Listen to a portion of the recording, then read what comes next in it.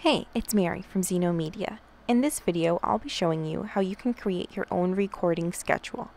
This will allow you to automatically save your live shows onto a podcast and share them with your audience with ease.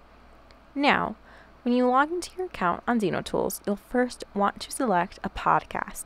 If you have not already created a podcast for your show, be sure to check out the description box below for a tutorial.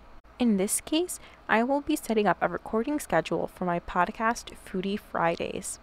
Now, when I click on the podcast, I will select Recording Schedule. Now, to create this schedule, I will first want to look at the calendar that pops up.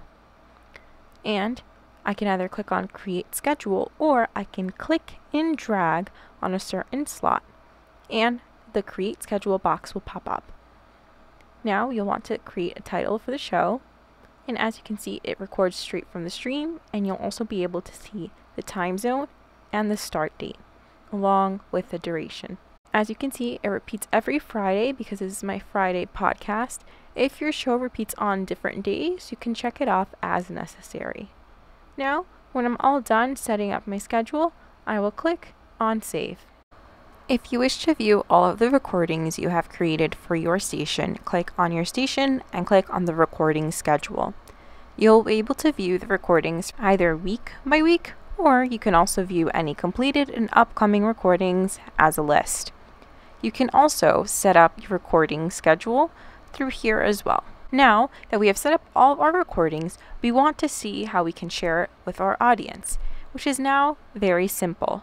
Simply share your Zeno.fm page. As you can see on the page, we have a shows section.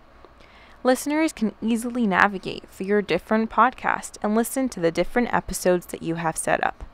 Navigation has been made very simple for the user.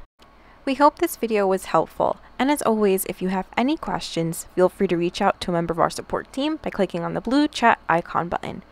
Thanks for watching, and happy recording!